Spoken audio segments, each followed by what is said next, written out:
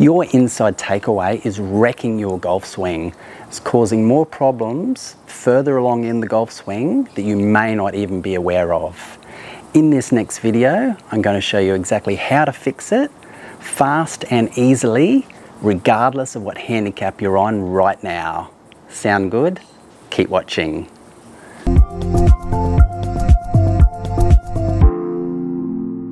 Start playing incredible golf and lower your handicap today with my free 3 Secret Moves video, link in the description.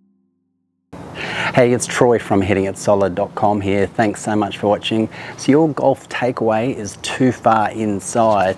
So if this is you, you're set up to one here and your club is getting pulled way too far inside, this video is for you.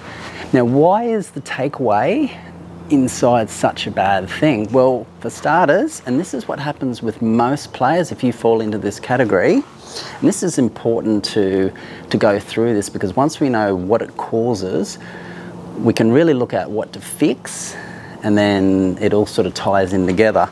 So usually for most golfers, when they pull it too far inside, the momentum of the club ends up pushing it across the line at the top, and you can come down steep. You might not do an over the top super steep like that. That's probably really exaggerated, but it has the ability to make you come down even a little bit steep, and even just a little bit steep can cause massive issues and making it more challenging for you to make solid contact. So the two main faults why you're struggling with this, and once we go through these, I'll show you exactly what you can do to fix it, because they all tie in together. If I'm set up to one here, first, number one I see all the time is lack of wrist cock.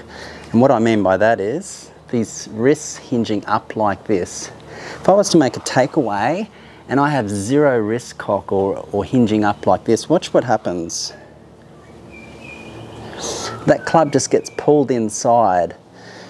It doesn't matter whether I've got a drive or whatever iron I'm using. If I don't get any hinge up or wrist cock, that club just sucks inside, comes inside all day long. Very, very common. You need to get that hinging up motion. Now the other one is too much flexion in that trail wrist. So from this angle here, the trail wrist pulls back like that. And as soon as you do that, club comes inside. So way too much of that right wrist really taking over for a right-hander and pulling that club inside. So very simply, how to fix, and I'm going to show you 2 excellent drills that tie in with this, so make sure you stick around for that. First thing we need to do, we need to get some upward motion. So as I'm set up to one here, you need to get some hinge up in your takeaway. If I don't hinge up, I do that, but if I get a little bit of hinge up, you can see there, it's much easier to keep that club head outside of my hands or in line with my hands in a great position. All right, so we need that hinge up. Now the other thing you need to do is with that right hand, you need to keep it fairly passive. All right, we don't want it coming back like this, what I spoke about. We want to keep it nice and passive, almost like you're going to shake someone's hand who's right beside you there. In this sort of spot here, same sort of feeling. If I can think about doing that, shake someone's hand, that club and that takeaway is in a fantastic position to finish off the backswing.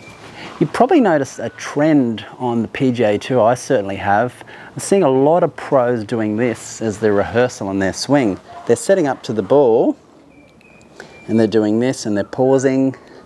This is before they hit a shot, pausing, pausing, and they're going ahead and pulling the trigger and making their swing. And for me, I believe what they're doing is really focusing on that takeaway, making sure the club head is outside the line of their hands or in line with their hands. They don't want to be back here because they know that's a death move in the golf swing.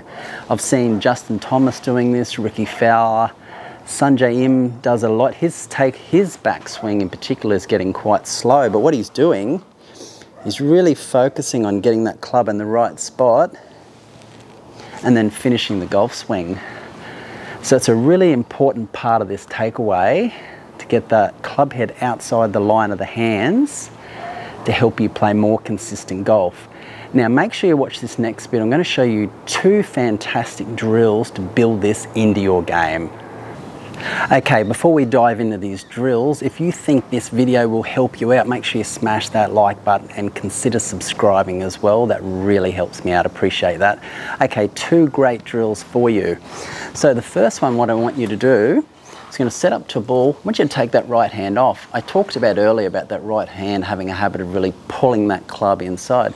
For this drill, I want you to take it off, just put it down your side here somewhere, and just hold it with your lead hand or your left hand for a right-hander, and just feel a takeaway. And what you'll find, it's really easy to get that club on a beautiful path in the takeaway without even putting too much effort into it. You get the natural wrist cock up.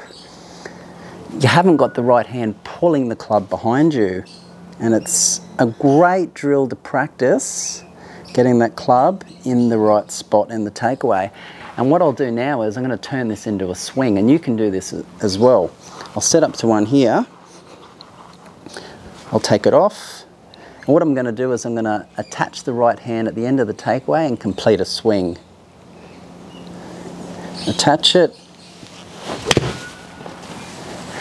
and through. That's a great way of practicing fixing your inside takeaway. Now the other one I want to show you, by the way, from face on, just to give you another angle here, and attach there, finish the swing and through. Okay, so the next great drill for you, because that hinging up is a real problem I see in a lot of golfers, what I want you to do, get up over a ball. I want you to do a little hinge up with your wrists just before you make the swing. Little hinge up and then finish the swing. And you'll find that little bit of wrist cock, that little bit of wrist hinge at the start is enough. It's only got to come up maybe an inch or 2 at the most. That's all you need to get your swing off to a great start. Really simple. So from this angle, just slightly in the air, let those wrists hinge slightly up and through. Let's demonstrate one doing exactly that. All right, we're over a ball. Let's slightly raise it. And through. Those are 2 powerful drills that I know will fix your inside takeaway and get your whole golf swing firing again. Now I've got an important video coming up because this covers the transition from the backswing to the downswing to help you play even better golf. I'll see you on it. It's coming up.